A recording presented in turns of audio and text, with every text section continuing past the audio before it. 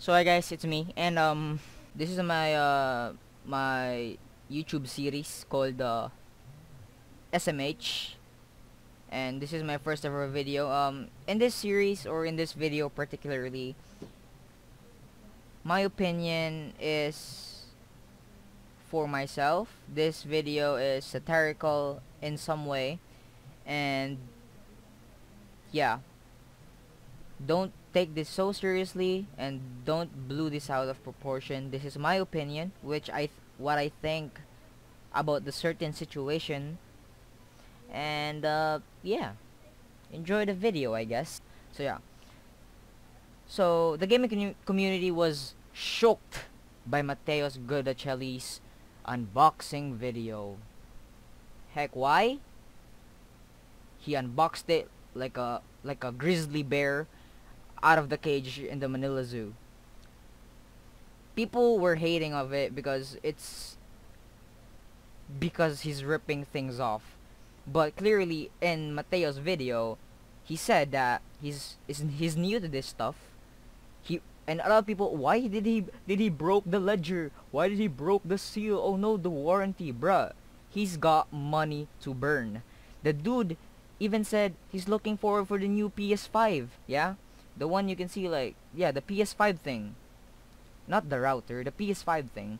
He was persuaded by his brother, so he bought one. Yeah.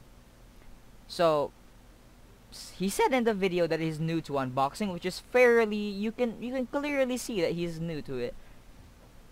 And what I don't like is the opinions from the bandwagons, the people who don't know or who don't relate to the certain part of the community, yet they talk, they're like grizzly bears, Facebook styles. What a bigots. Yeah, bigots. Oh no, that's not bigot. Yeah, bandwagon, just bandwagon. Let's call him bandwagon. They hate Matteo for it. There's a lot of people posting like, why he's so like he's so ungrateful, bruh. He's got money to burn again. So I think people took it out of proportion. The video itself is well made, not really well made, but he just sat there unboxing like a grizzly bear, which a lot of people hate him for it, especially the gaming community.